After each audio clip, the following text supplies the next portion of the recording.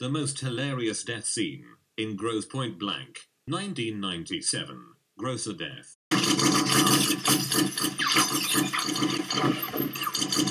This movie is so brilliantly written and performed. Grocer is a freelance contract killer and the arch-rival of the protagonist Martin Blank, who is also a freelance killer. Grocer has big plans to unionize the contract killing trade and wants Blank to be in on the deal because of his impressive reputation. Preferring the lifestyle and image of a lone wolf gunman, and due to his inherent mistrust of the unhinged Grocer, Blank refuses to join the union. No meetings. Grocer eventually tries to steal Blank's latest contract, whose daughter Blank has fallen in love with. After killing the agents, he tries one last time to persuade Blank to join the union.